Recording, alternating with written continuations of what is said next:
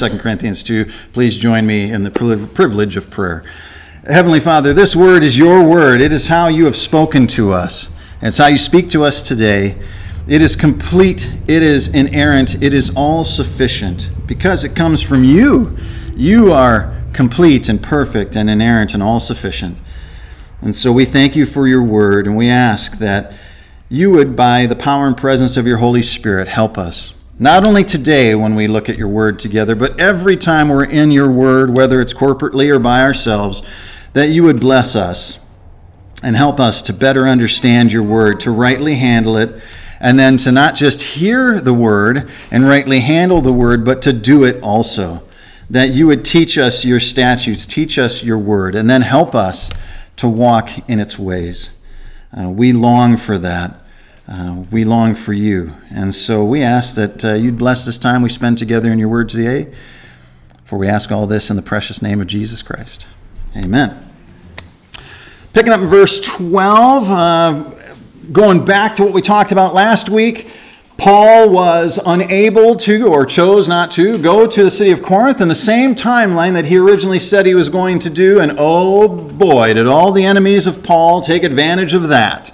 Because then, as you can imagine, and this happens today, right? Somebody does anything, and the enemies of that person are going to try and twist that, turn that, use that against Paul. So all the false teachers that were in the city of Corinth who don't like Paul are going, and these aren't godly people who have a problem with Paul, by the way. Okay? These are not godly people who have a problem with Paul. These are ungodly false teachers who are going to use every single opportunity to discredit Paul in order for themselves to have ungodly gain in fame, gain in fortune. They're not really in it for the right reasons, right? And so Paul has to defend himself, sadly. But he has to defend himself. And so that's what he was starting to do last week as we went through verses 1 through 11. And he kind of continues on that here as we go on. He's going to say what he did on his way to Macedonia. He said, when I came to Troas to preach the gospel of Christ, even though a door was opened for me in the Lord, my spirit was not at rest, because I did not find my brother Titus there. So I took leave of them and went on to Macedonia. So Paul is a true man of God. He is an apostle of Christ. He wants to minister as much as possible. He is always going to be interested in ministering wherever there's an open door. That's Paul. That's Paul. He's the real deal. He knows that whenever God opens a door, all he has to do is walk through it. He doesn't know what the results will be, does he? None of us do. But you know who holds the results in his hands. When we see a door opened, you can have faith that God will use that for his purposes, whatever way he wishes, right? Sometimes Paul went through an open door and he was beaten. All right, there was other times where he went through that open door and he was thrown in jail. And there's other times he went through that open door and everything was received and it was just the most wonderful experience ever. But in everything I just listed, God was at work. Even in his jailing, even in his beating, all of those things were used by God. Because you might have somebody who hears the truth about Jesus Christ, just to give one example. Somebody hears the truth about Jesus Christ, but they're skeptical. It doesn't sound right, too good to be true. I don't believe in that stuff. Everybody I've ever heard talk about this Jesus guy, they're not really all in. And you would think that if that's true, that person would be all in. I hear this argument from Muslims all the time because all they see are wishy-washy Christians. And so they say, why should I believe what you believe? Everybody who is a Christian is wishy-washy. But then what if somebody like that meets a Paul who's not wishy-washy, who is willing to do whatever and sees all things being used by God for his good and God's glory?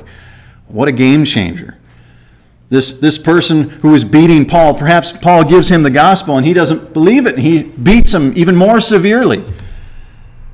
But through the acceptance of that and the fact that he held steadfast to his faith, through that, you can see how God would use that to work in the heart of a jailer, or to work in the heart of a skeptic, or to work in the heart of many different people. That's our God. That's our God. Remember, all the way back in the beginning of 2 Corinthians, in chapter 1, we talked about God is a God of comfort and mercy. And not just comfort there, hard thing you're going through, they're there. But the God of comfort in the sense that, oh, he comforts you, but he strengthens you, he encourages you, he fills you, he equips you to endure and get through all those things. And let me remind you, lest you forget, this world, this life that we have right now in this world is as hard as it's going to be for you. Paul recognized that. All the apostles recognized that, because every time there was persecution, hardship, difficulties, trouble, what did they do? They reminded the people of God of God's promises of heaven and an eternity where there is no more tears, no more pain, no more sorrow, no more suffering, just perfect peace and obedience and faith forever and ever and ever and ever without end. And so this short little dressing room for eternity does not compare to what awaits us. And that was the encouragement time and time again. And it's the same encouragement for us today. Absolutely the same. When God sends forth one of his laborers, and it could be an apostle like Paul, I mean, they're done now. But it could be an apostle back in the time of the apostles. It could be a pastor. It could be a layperson. It could be any one of God's people. When he calls them into labor to work for him, you know that there's some kind of harvest is going to happen. Even if you don't understand it or you don't get to see the end of it, we can trust the one who began a work in us or begins a work in someone else will be faithful to complete it. You and I just might not get to see that whole process. You might just get to be the person who shares the gospel with that person. You don't even get to see them accept it. You might be somebody who waters a seed that was planted by somebody else, and you don't know that. You're just watering it, faithfully just doing what the Lord says to do, and you don't get to see anything other than the pouring of the water, and you don't know what happens after that. Or you might be the person who gets to enjoy harvest, to be with that person when they have their conversion, when they profess their faith in Jesus Christ. Or you might get to be somebody who sees the fruit of that after months or years of that profession of faith, having that fruit being shown, so you see the genuineness of that salvation. You might be any one of those parts, or you might be multiples of those. But we know that God is at work, and he is a sovereign God. I love that word, sovereign, because it really explains who God is. He is in control of everything. Everything. Everything. Isn't that comforting? It's very comforting. Paul understood that fact. And so he could be comforted knowing that when he would write, he'd say, I'm a prisoner of Jesus Christ. How can he say that? He's a prisoner of Rome. The only way Paul can say that is because he understands that, just like Jesus did, the only reason I'm in your possession is because God has allowed it, and he's purposed it for his goodwill and pleasure. Paul understood it. So did Jesus. He's standing before Pilate. Pilate's toying with him, saying, don't you understand? I have the power of life and death. And Jesus understands the only reason that I'm before you and you have any power over me at all is because it has been given to you. It's been allowed by God or purposed by God. Paul understands that too, that God is sovereign. Therefore, if God's in control of everything, then whatever is happening to me, God is either purposing it or he's allowing it. One or the other. And he's not a mean God. He's not an absentee God. He's not a forgetful God. He's none of those things. He's a loving God and a perfect God. So if he's allowing that, if that stuff's happening, you should allow yourself to have trust and faith in him, that he's using it for his glory and your good. That all things that God allows or that God purposes are for our good and his glory. So he's talking about how all these things in this letter. And he wants to minister. He wants to go to Corinth. He wants to go to Troas. He wants to go to Macedonia. I have no rest for my spirit, though, he says, because of everything that's going on. He's a true pastor. Okay? He doesn't have a little clicker. True story. Somebody told me, you got to go to this church. You're going to love this church. When I first came to Ohio, you got to go to this church. You're going to love this pastor. So I drove out there with a friend and to meet this pastor and see this church. And we go out there, and the pastor wasn't there, but the secretary was. And she was just, oh, yes, you would love him. He's great.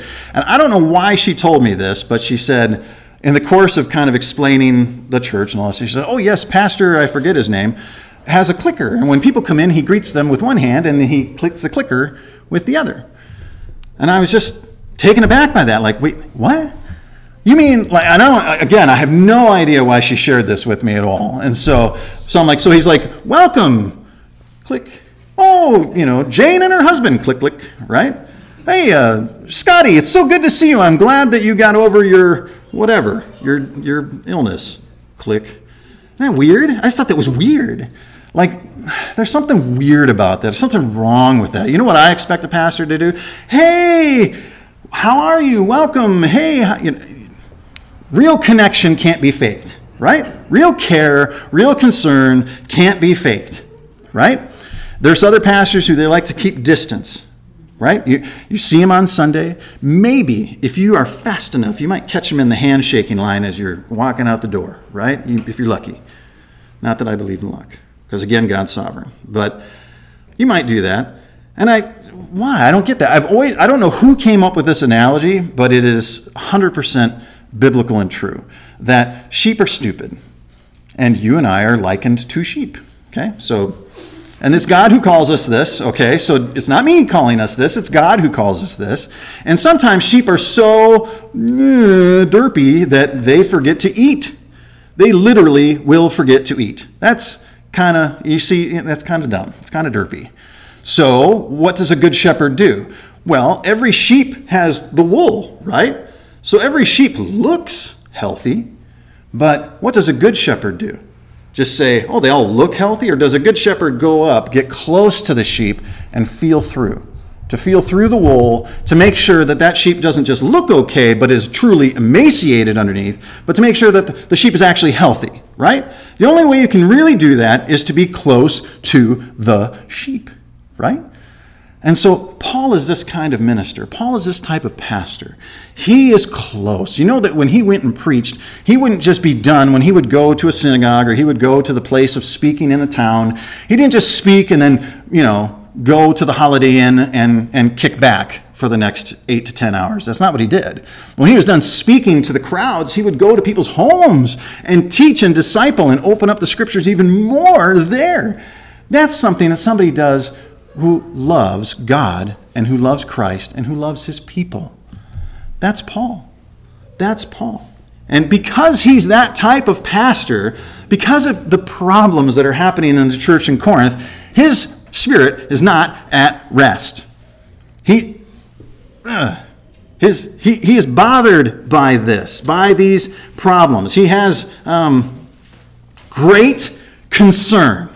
Great concern. He wants to be able to deal with that. He wants to be able to deal with that. He has a troubled heart and a troubled mind. He wants to see Titus. When he's troubled, he wants to be around those people who encourage him, and that he can encourage them and that they can encourage him. Timothy, Titus, both of these young men were encouragements to Paul. He wants to meet up with Titus, not only to be encouraged himself and to encourage Titus, but because he wants to know if Titus has any information about Corinth. Because he's so worked up. And he's worked up not because he's like, they're making me look bad. No, he's worked up because he loves them. Strange as that sounds, I understand. I know that today that is not the norm, right? That's not the norm for a pastor. But God equips his church with a perfect number of genuine, real, loving pastors who are the under-shepherds of the great shepherd, Jesus Christ. There's the perfect amount. Not one too many, not one too less. There's the perfect amount. So they're out there. There are loving pastors like Paul out there who want and actually genuinely care when the people of God are in danger, trouble. He goes on, even though he's feeling this way, and that's why I lingered on this, just to really kind of drive home the point of he's a good servant of God. He's a good pastor. He's a good shepherd. But also what he does with he feels that way. He's concerned. He's a little anxious. All this stuff is going on.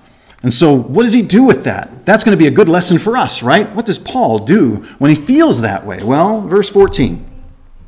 But thanks be to God who in Christ always leads us in triumphal procession, and through us spreads the fragrance of the knowledge of him everywhere. What does a real, true man of God do when he's feeling the way Paul was feeling in that moment? He looks to Christ and the triumph that is in and through Christ. He's got it under control. Didn't Jesus say that I will make my church, I will create and keep my church, and the gates of hell will not prevail against it? He knows that the triumph is Christ, the victory is Christ's. So he deals with this false criticism from the false teachers. He deals with all of this fickleness, all the sin, all the problems that's happened in the church of Corinth, and his concern for them and his love for them. What's he do when he's feeling this way and he's all wrapped up like this? All because of his concern for them and the changing of the travel plans, and he's explained himself and given his reasons for not arriving when he previously said he was going to arrive. It wasn't maniacal in the way that the false teachers were trying to label it and stuff. He does all that. What does he do? He reminds himself and the readers of this letter that he is going to follow Christ as his leader. Christ is the general, and he is but the soldier. What's he going to do? He's going to follow Christ. And that's what the Corinthians should do too. My plan, Paul is saying, all this stuff is going on. I wanted to see Titus. I want to go to Macedonia. I want to see you guys. All these things are going on. And there's the uncertainty of what's happening in Corinth, and all this stuff is going on. You want to know what I'm going to do? You want to know what my plans are? My plans are to follow Jesus. Simple. Simple and effective. Because does Paul know exactly what's going to happen? Do we know what tomorrow holds? But we know who holds tomorrow. We know what Christ does. So when he says, you know what I'm going to do? You know what plans I'm going to follow? I'm going to follow Jesus. And that's what we should all do.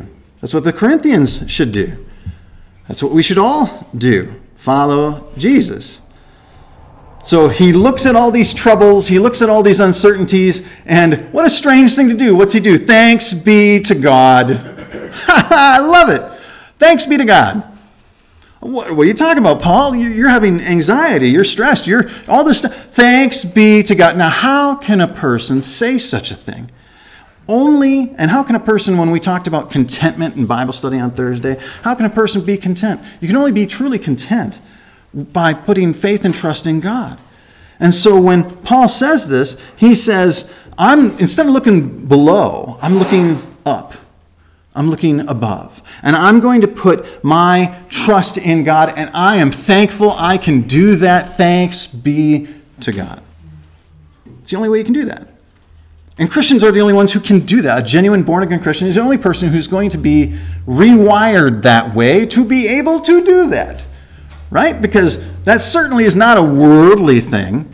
People of the world do not think that way, aren't thankful for troubles or for uncertainty or any of these things. But we can be because God is sovereign and we trust him and put our faith in him. So he's now taking what was an unjoyful experience and turning it into something that he finds joy in. Crazy. But that's us. That's us. I saw a video. I have not been able to re-find it. I saw a video where a man, when he was 9, 10, 11 years old, he was a perfectly healthy boy. And then when he was 9, 10, 11 years old, he gained some kind of disease that basically petrifies your internal muscles and organs. And so mostly the muscles and the tendons. So he was basically petrifying. He was seizing. And by the time he was I think he was in his 40s when this video was taken, all he could move was just a little bit of his neck and above. That's all he could move. Everything else was stuck, like frozen.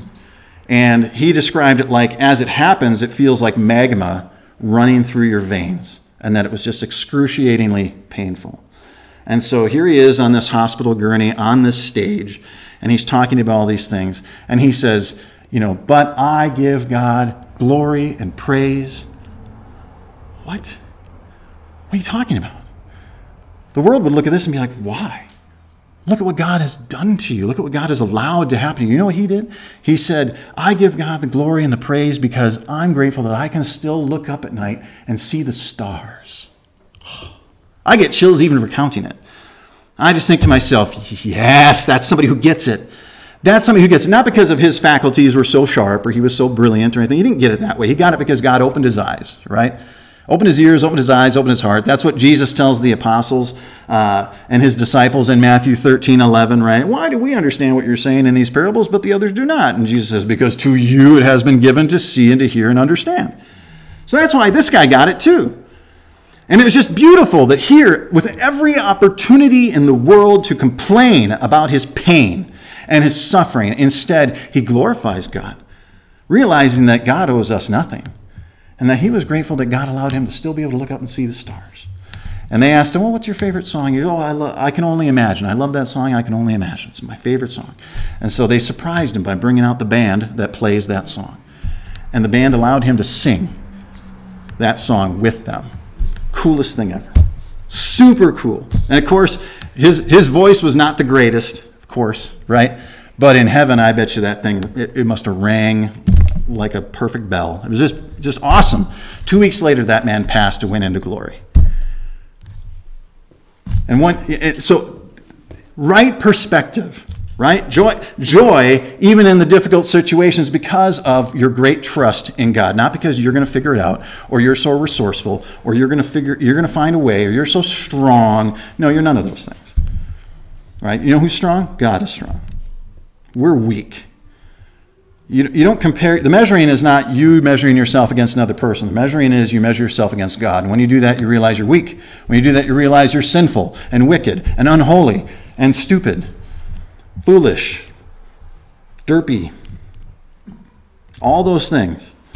When you look at God, he's our strength. And when you do that, you realize that he's the one who's in control. I'm going to stop trying to hold the keys to the universe. I'm going to let God hold them where they truly are and where they truly belong. You can have joy in any circumstance because nothing about you at all. It's all because of God. A sovereign, loving God. And that you are in a privileged position because he allows you to see that. No matter what you're going through, there is triumph in Christ. It is glorious to realize and to understand that you're being led by a sovereign God, not just now, not just then, all times, at all times, through all things. So Paul takes this image from the Roman world, and he says, Jesus is the victorious, conquering general, just like how the Romans would have a triumphal parade. And perhaps you've seen movies or you've seen stuff on the History Channel when it's not playing stuff about aliens. Maybe every once in a while they show history and you see the Roman triumph. When a Roman general would come back from a great triumph, they would have the triumphal parade where they would march through the city and all the Roman people would be there and right, and flower petals, right, and just great triumph. And it was only given to successful generals as they returned from a conquest. Paul is using this imagery to talk about Jesus. He is a triumphant general. He is always going to conquer. He always has the victory. So you can imagine in the ancient world one of the most just amazing spectacles you could see. And Paul is using this. You would have Roman officials, you would have the emperor there, Roman officials, the Senate, all the bigwigs would be there, and all these people their spoils from the conquered land are being marched through, the enemies that they conquered are being marched through, all this to show the full victory of that general, that it was complete victory. And now do you see why Paul is using this as an illustration to talk about Christ? Christ's victory is complete. It is triumphant.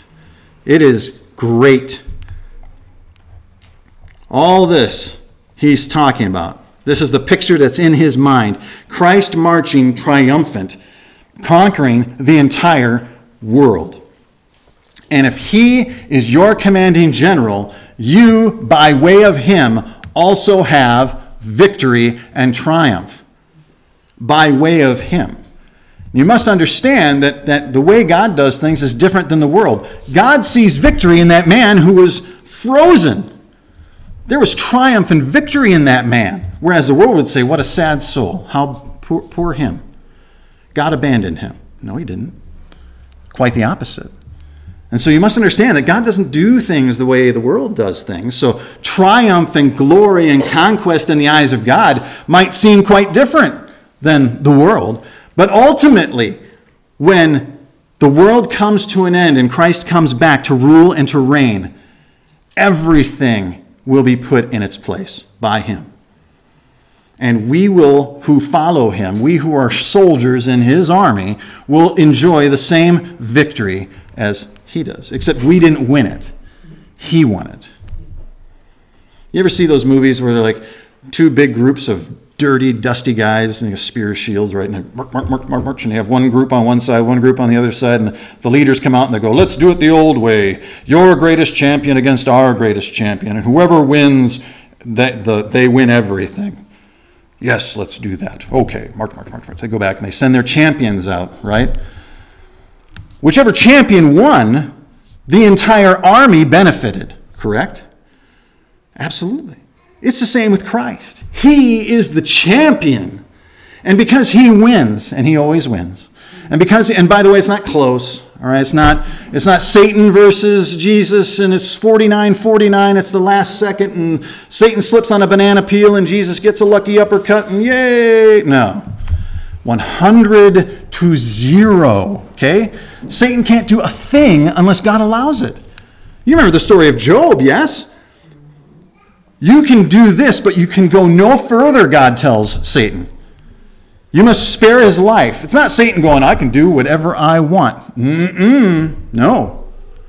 God is 100% sovereign and in control. So even what happens to Job is allowed by God. And so that's a pretty powerful God. He is 100% victorious. It's 100-0 every single time. It never changes. Ever. Ever, ever, ever. And so we enjoy that victory because of what Christ has done. Kind of matches what we talked about in the reading, doesn't it? It's because of his work. It's our faith in his work. We're saved by works in a sense, but only the works of Christ and our faith in that. So Paul sees us sharing in this triumph of Christ. Christ is the captain of the Lord's army, and he just gets to march into the city in that glorious parade with him as a soldier. That's the Jesus that leads us. That 100-0, perfect, sovereign God, that's who our leader is. That's why Paul has such great confidence. It's not that, I can really take a beating, don't worry. I'm good at it. I can take a beating. Cold floors, I love them. Rats running across my feet, my favorite. Don't worry about it. I can handle it. He's not talking like that. It's also why Paul never says, please pray that I get out of prison. Did you ever notice that? Never says that. He does say, bring the scrolls. Bring the scrolls. Bring the word of God. Take this letter and bring it to the church. I am a prisoner of Christ Jesus. He understood who's really in control. And that, hey, if God wanted him out of prison, he'd be out of prison that second. Whenever it was deemed God's will, it would happen. And Paul had a firm belief in the sovereignty of God in that sense. God leads us. He says that he leads us, and there's a fragrance of his knowledge. You think of fragrance in Paul's mind, he's thinking of, no doubt, like incense. That would have been common in those Roman parades as well, men walking with incense burning. In Paul's mind, that fragrance is like the knowledge of God, which you can sense and smell as that triumphal parade goes by. You know how a scent can really hold a memory, can't it? There's times where I'll be driving by a field and I'll smell a particular type of grass, and it's like I'm in the third grade again. Imagery of third grade recess just hits my brain. Like different smells have different memories. It's really powerful. Hopefully it's a good smell that has a powerful. But here, Paul is saying that the knowledge of God is like a sweet perfume. That knowledge of the sovereignty of God and everything that we've just discussed in these few moments is like a sweet perfume. And it brings back memories. Memories of God's faithfulness and his power and his sovereignty. And yes, he wins the victory. And because he wins the victory, I too will share in victory.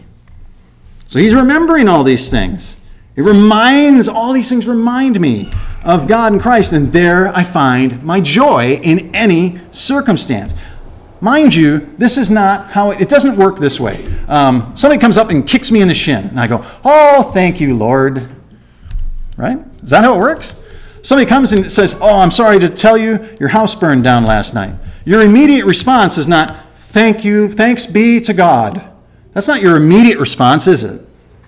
And so that's not what Paul is saying here, okay? He's not setting you up for some unachievable standard. He's saying that no matter what, this is the knowledge that you come to like a sweet fragrance. It reminds you of who's in control and what that really means in any situation. But it's not going to be your guttural first reaction most of the time. But what does the Holy Spirit do? Oh, he will lead you there. He's doing it right now through the exposition of his word, that he can use that at a future date, or maybe even today. Verse 15. For we are the aroma of Christ to God among those who are being saved and among those who are perishing. To one a fragrance from death to death, to the other a fragrance from life to life. Who is sufficient for these things?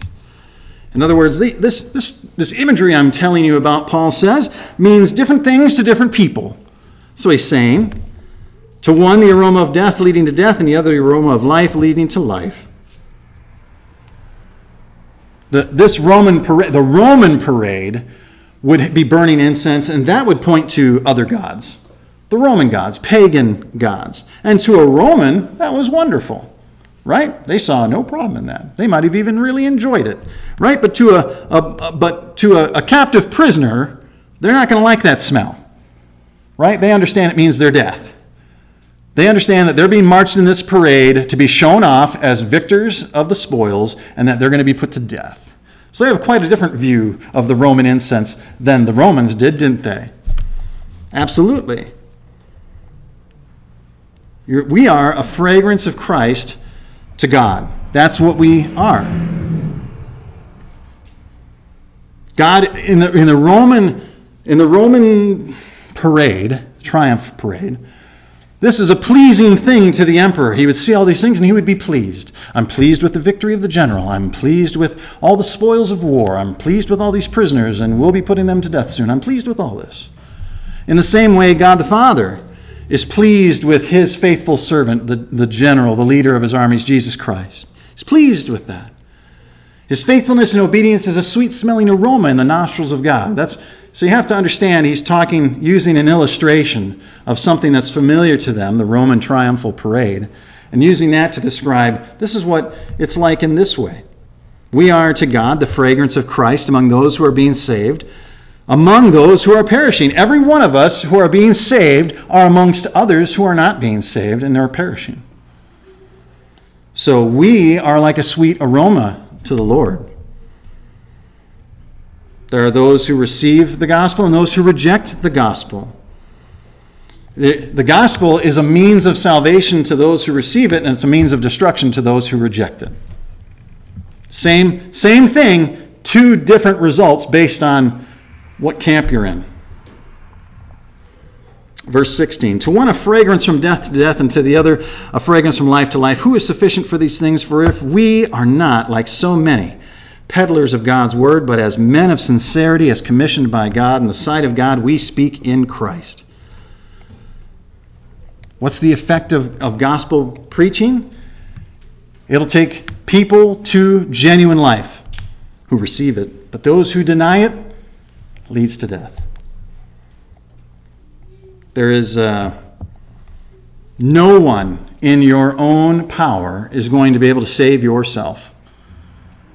You can't. Again, the victor is Christ, and you are either marching in his army behind him, or you're a captive being trampled into Rome with them. Do you see? You're on one side or the other. You're either in the losing camp and you're one of the slaves that are being marched into their death, or you're part of the victory you're part of the victory-capturing general's army. Those who put their faith in Christ through the gospel of Jesus Christ, those are conquering soldiers marching in victorious because their general was victorious. He won the battle. He did all the work. But those who don't enjoy that gospel, who reject it, well, they're like conquered peoples. Their doom is certain. Is that not the gospel? Is that not why we warn people about the eternal judgment? That judgment is coming?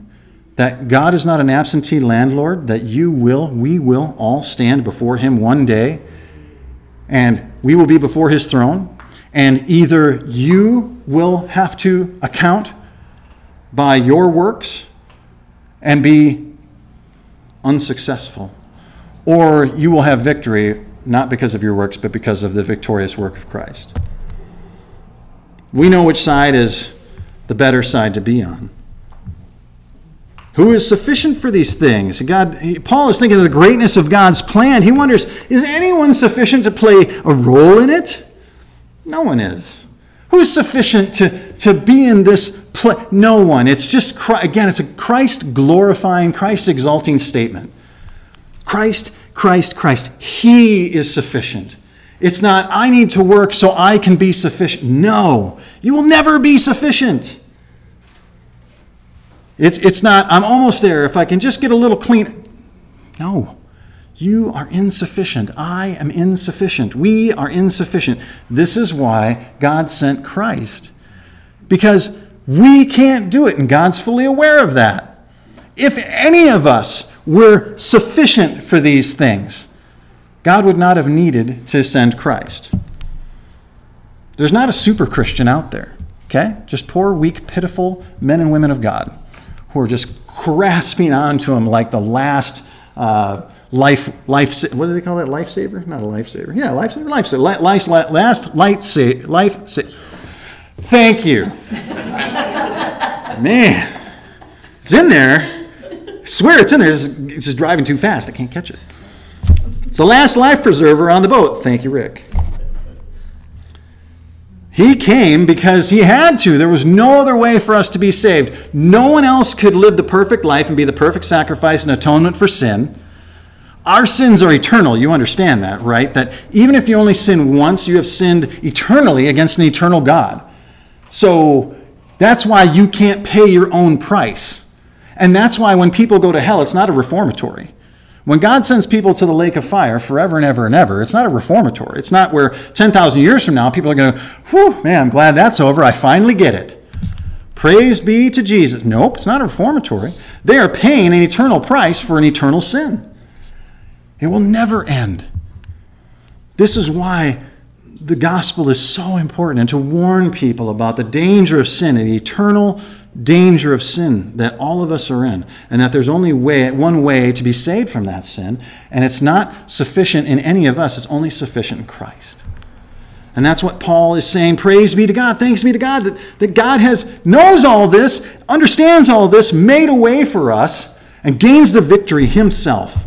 And we who do not deserve victory get to enjoy victory purely by faith and trust in him who did win the victory. This is all, you see how, isn't it clear as we're just reading through what God wrote through Paul? Isn't it clear his care, his love, and his concern? The passion, like the passion, like how can you not have passion about the sovereignty of God and his victory and the gospel and all these things I'm talking about? How can you not? He says, for we are not as so many peddling the word of God. The idea of peddling is like, oh, you're doing it, you're watering it down, or you're modifying it or changing it, or you're dealing with it in a way that's like adultery. You're cheating it, you're watering it down, you're using pragmatism to, well, it's not quite what I think the people would like, so I'm just going to change a little bit. He says, we're not doing that. We're not doing that. We're not doing this for that kind of gain. We're not looking for bigger profits or more butts in the seats. That's not what this is about. We're not doing that. We are not, as so many, peddling the word of God. We're not doing that, Paul says. We do this out of sincerity. And that's why he was willing to be beaten, held in jail, all that, because it was out of sincerity. Sincerity. He really believed this.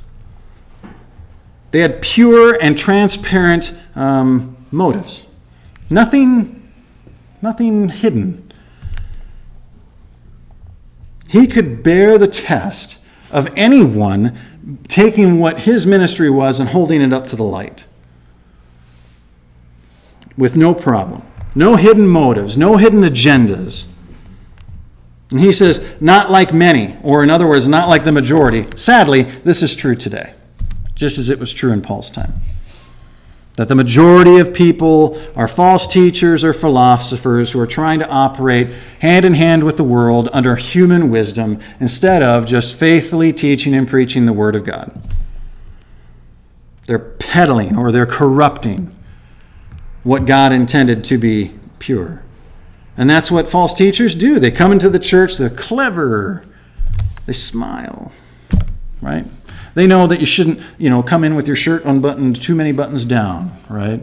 They know, it looks better if you button it up the way you should. No, I should make sure my tie is ironed. And they think of all the stupid things, right? Oh, I need to make sure my tie is tied right, and everything's ironed, and I need to make sure all this is done. And did my teeth whitening kit come in? Because that's important. I need to make sure all this stuff is going on. And they think of all that stuff, but they care not for the purity of the gospel. They care not for the truth and the teaching and the handling of God's word. They don't care about that stuff. They'll happily mix pagan traditions with Christianity. They don't care. They'll happily take something that the world says is a great idea and mingle it with what God says is how he wants church to be done.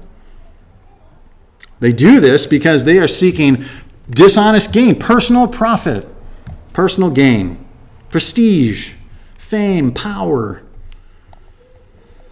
We speak, he says, in the sight of God and in Christ.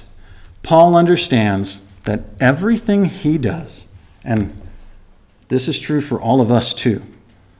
This might be one of those heavy gulp moments, that everything we do is in the face of God, is before the face of God. And he sees everything? Yes. He heard my thought? Yes. He saw what I did? Yes. 40 years ago, though, it was 40? Yes. The kind of stuff, see, God sees everything, okay? It's the kind of stuff that he sees everything.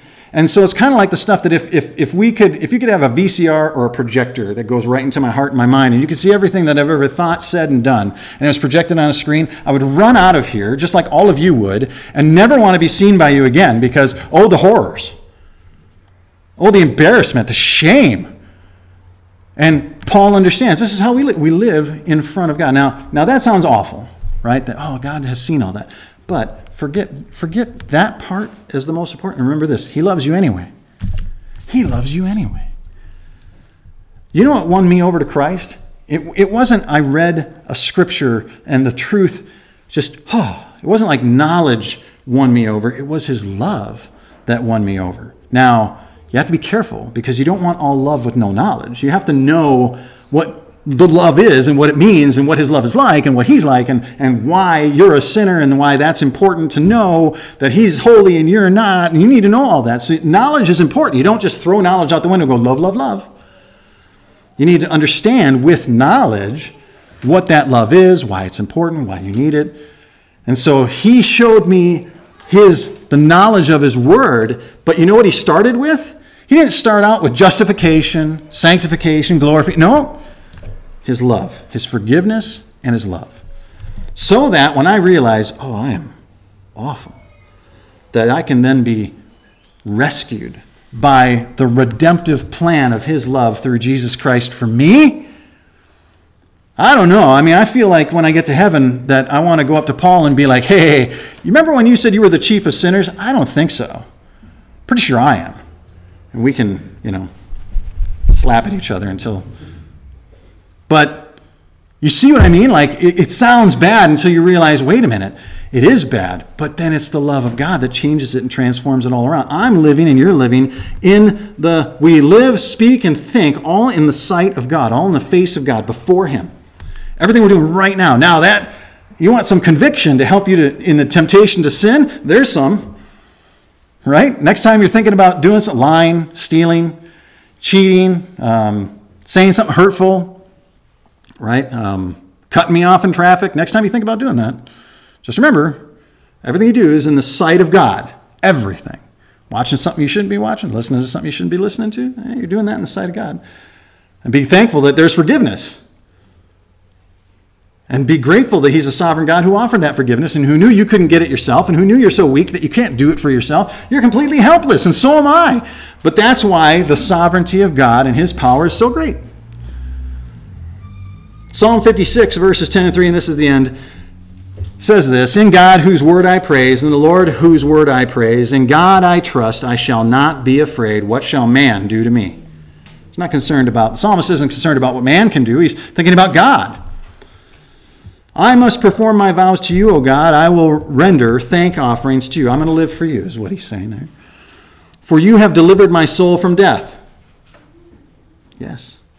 Yes, my feet from falling, that I may walk before God in the light of life.